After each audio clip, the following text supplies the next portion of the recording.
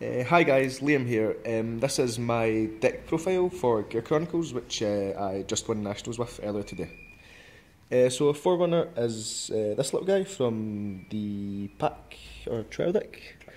His effect is G-Break 1. You can counterblast 1, stick him into soul, and then search for any size 3. So he gets your Chrono Jet if you have it. Next is Steam Breath Dragon. It is the you can use it to pay the stride cost from your hand.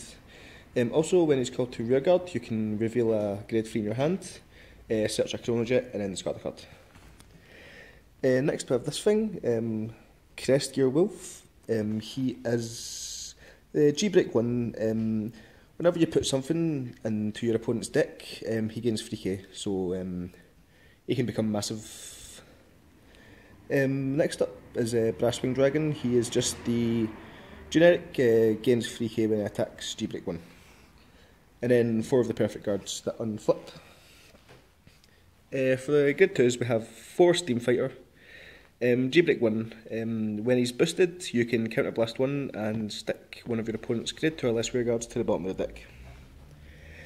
Twin Master Dragon, generic 12k G-Break 1. 3 of this thing, Steam Knight Puzzler. You can Soul Blast 2 and when he attacks your opponent can't guard with grade 0s. Grade 3s, we have the 4 Chrono Jet. Whenever you're on G-Break 2 and he attacks, he gains 5k and your opponent can't guard with size 1s or higher.